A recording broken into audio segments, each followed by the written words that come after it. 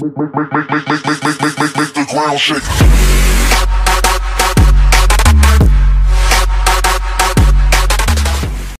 Hey, how's it going everyone? And today I'm back with another video. This time it's just to sit down and talk commentary where I express my opinion with you guys about something which has been on my mind for a long time.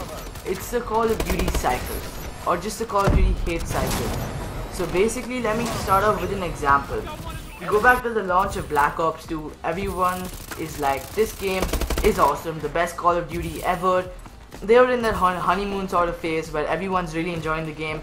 It's a new game, it's a fresh Call of Duty, everyone loves it, everyone's having a lot of fun. And within about 5 months or 6 months or maybe 4, it's been reducing progressively, that people say that this game is getting stale, it's getting boring, there's nothing to go for, no new, no Moab, nothing like the Modern Warfare 3 series. It's really slow paced, it's boring, and we go back to playing Modern Warfare 3 where we have the Moab and we have some more fun. So then comes the launch of Call of Duty Ghosts, and within the honeymoon phase sort of gets over within about 2 months, and people are like, this game is really bad, really slow paced, the weapons kill too fast, there's no balancing, and it's a really boring game, really slow paced, maps are too large. That was the main complaint, I think. And most of the community felt like that because they did not enjoy the game naturally because they weren't doing well, and they were not able to adjust their playstyle to a different game, which was Call of Duty Ghosts from Black Ops 2. In Call of Duty Ghosts, you can't literally just run out with an SMG, run and gun, have some fun, but you need to be a bit more tactical and have a little more passive approach towards playing to do well. And naturally, a game which you do well in is a game which you enjoy a lot. And in my opinion, Call of Duty Ghost was my game where I did the best in all of Call of Duties. In Black Ops 2, my KD was horrible, 0.8. In Ghost, it rose up to about 2.4. I was able to adjust my playstyle to be a bit more passive and, you know, play tactically, think and play, and not run and gun, which I used to do in Black Ops 2. And naturally, my KD improved. I learned the spawns. I learned to use sound to my best ability, and gave you guys tips also, as you guys may have seen from my videos. So I really enjoyed that Call of Duty naturally because I was doing well in it. And yeah, my favorite game mode was free for all, and that is when I started to get into playing free for all. But that's a different point here. So then comes the launch of Advanced Warfare. Everything was really hyped up. People were hyped up for Advanced Warfare because Ghost was supposedly the worst Call of Duty ever and everyone hated on it. So they wanted something new, something different, and Advanced Warfare brought exactly that, a fast-paced Call of Duty, which was really, you know, it is really good. But yeah, so then the, what do you say, the hype, everyone's happy, the new Call of Duty is coming out, and we're about a month in Advanced Warfare, and I really love the game. I'm enjoying it a lot. I'm able to adjust my playstyle again.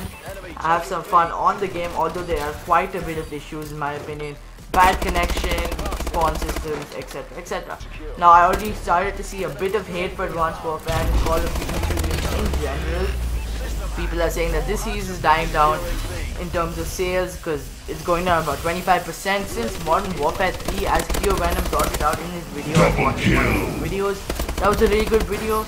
If you're watching this, yeah, I give you a compliment, but that's beside the point here. So yeah, right now everyone's in the honeymoon phase for Advanced Warfare. I'm loving the game, everyone's enjoying the game, although there are a lot of BS in the game. But yeah, so let's see how this Call of Duty turns out. So this is what I wanted to talk about.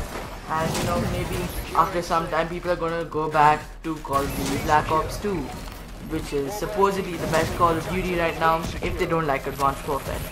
But that is all what I want to say. And also many people say that Call of Duty is the same thing all over again. And what makes Call of Duty unique in the first person shooter space, in my opinion, is its multiplayer. Hands down, probably one of the best and most fun multiplayers to play, a social experience, the game chat, the competitive field is literally blowing up and everyone's enjoying multiplayer. And that is why we come back every single year to play some more multiplayer on Call of Duty.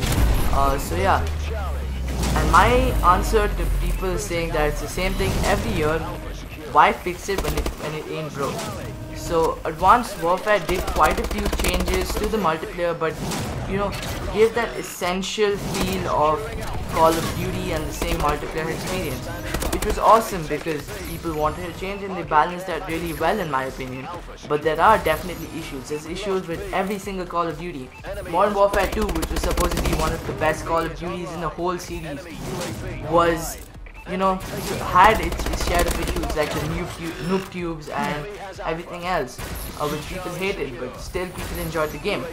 Now, nothing is perfect in life, and yeah, these games are really fun to play, and that's what they're meant for. But anyway guys, this is just my opinion. I don't want to invite any hate. Probably I would have ensured like 10 dislikes on this video already, but whatever, I just want to share my opinion with you guys, and don't be hesitant to share your opinion too in the comments down below. So comment below your opinion about the Call of Duty cycle, whether you think the series is dying down or whether you're still enjoying Call of Duty as a whole.